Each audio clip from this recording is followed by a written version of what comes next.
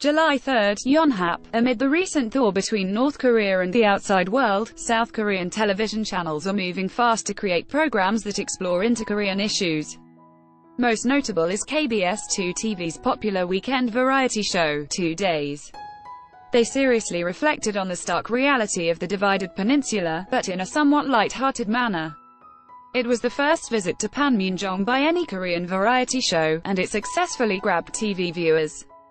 Its viewership rating was 13.1%, higher than the previous week's rating of 10.55, according to Nielsen Korea.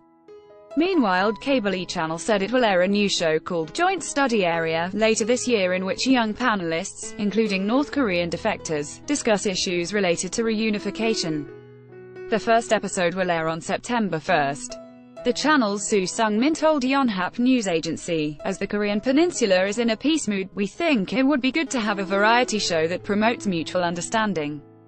We will try to explain each other's differences and reduce any misunderstanding or bias." While North Korean defectors used to appear on TV programs mainly to talk about the hardships they went through in the past, a few of them are expanding their careers and slowly making their presence felt.